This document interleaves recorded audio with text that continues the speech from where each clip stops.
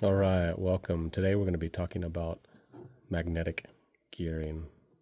Pretty cool concept that's been around, and it's really starting to get utilized now in high power wind applications as well as aerospace and electric vehicle air propulsion. So I found a couple papers talking about magnetic gearing. It's definitely cool reads. Here's kind of the topology of the windmill generator. It's coaxial type system where this is just like a linear gear train. And here's another paper from NASA talking about using magnetic gearing instead of mechanical. There's a lot of advantages to this. Obviously there's no friction, no fluid.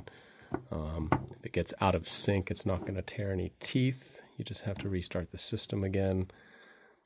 So anyway, let me set this down here. What we have here is a reduction magnetic gear train. So we started with a 2-inch wheel with 12 magnets and then scaled down to a 1.35-inch wheel with 8 magnets and then a 1-inch wheel with 6 magnets. They all have the exact same spacing in between the magnets, so they match up perfectly. And it's a really cool thing to just play with and feel the interlocking of the magnets. So they're alternated north and south. So to show you the north and the south, so this one north, next one south, north, south. So yeah, you have to use an even number of magnets, and yeah, these can get up to really high speed. We're going to use the Dremel tool here. This goes from 5,000 up to 30,000 RPM. So yeah, let's rotate these magnets for a minute.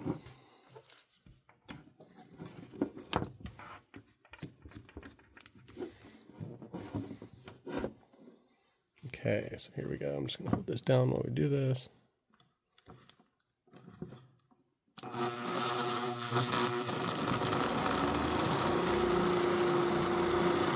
So we're at the second level here. You can see on the Dremel tool.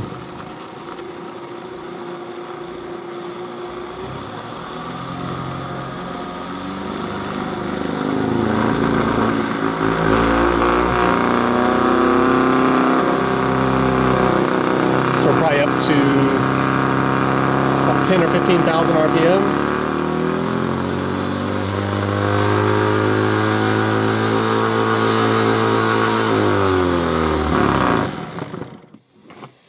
So I got that up to about halfway in between 2 and 3. Yeah, maximum's 30,000, so it's probably about 15,000 RPM there. So take this off.